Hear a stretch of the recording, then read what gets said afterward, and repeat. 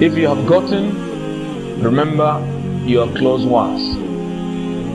There are some people, some students, during their school days, their parents suffered for them, looking for admission for you, spending for your provisions going back to school.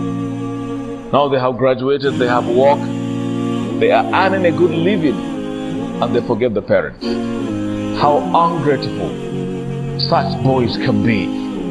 Can you imagine? A young boy told me in Kano one day, he was complaining to me, Malam, my father was disturbing me, asking me to give him my salary. My salary. I said, you must be wicked. You must be wicked. Who gave birth to you? Who took you to the school? Your school fees, all your troubles. Is it the way you are going to pay back your father? You must be wicked. You got to seek for Allah's forgiveness. And then he began to understand he was making a costly mistake. A lady is taken care of. Your husband, as a woman, buys everything for you. He shelters you. He houses you. He clothes you. He listens to your needs, immediate and remote. But one day he couldn't give you something and you are saying, I have never seen anything good with you throughout my life. That is bad. Bakin kaza chikagogi. Butulu. So don't be an ingrate person.